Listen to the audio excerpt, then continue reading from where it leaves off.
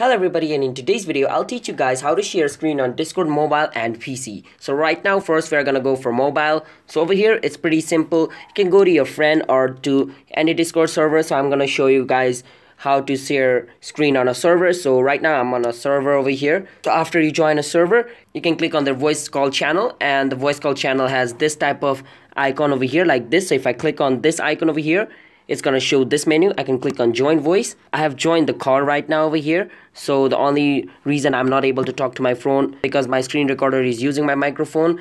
So let's get that off from over here. So to share your screen on Discord, you need to click on this icon over here after you join a voice call. So if I click on this icon over here, it's gonna show me this. So after I click on this icon, you guys can see my screen sharing because right now I'm recording a video, so it's not allowing me to show screen recording, because if I click allow, then my screen recording will stop. But that's basically how you do it. You just join a voice call and you click on this icon and your screen will be displayed. So now on PC, now to screen share on Discord, it's pretty simple as well. Just go to any server you want. So I'm gonna go to this server again by clicking on this button, and then over here join a voice call, the same as in the mobile. I'm going to join the voice call again. Remember, the voice call has this icon over here which displays voice if you hover a mouse on top of it.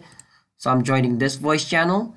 After joining the voice channel, there is going to be the screen button over here which shows share your screen. I can click on share your screen. Now it's going to show me these two options to choose from, and whichever option I choose, the window is going to be displayed. This is for Discord and this is for other screen, or you can just go to screen and click on this and click on go live. Now basically what it is going to do is it's going to display whatever is in front of your screen. So it's going to display this Discord screen because it's in front of me. If I close it, then it's going to display this screen which is on my Windows right now. So that's basically it. If you have difficulty in choosing screen, you can just do this. So to end the stream, you can click on this cross button over here which indicates stop streaming, or you can just go over here on screen and click on it and click on stop streaming. So if you guys found this video helpful, then be sure to like and subscribe and notification turned on to our channel, because we post content like this. So to get notified for a future video, be sure to subscribe with notification on, and I'll be signing out. Have a nice day everybody. Peace out.